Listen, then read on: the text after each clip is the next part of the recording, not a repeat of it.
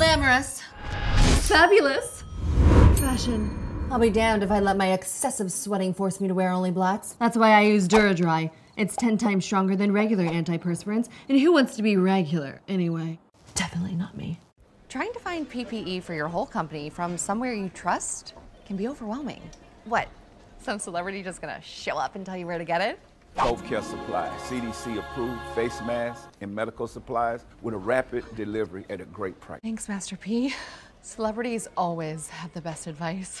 This is Jane. She's getting ready for her 4th Tinder date this week. Unfortunately for Jane, she has no idea she's living with bad beauty lighting. That's me, BBL. The cause of her beauty mishaps.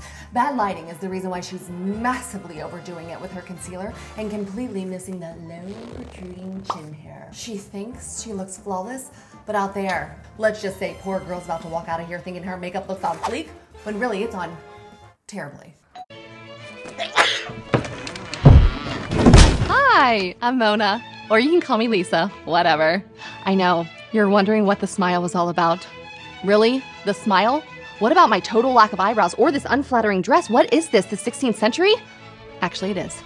Or what about, did I have a secret? Of course I had a secret. Here's a hint. I kept it about 9 months and then I spilled my guts. Literally.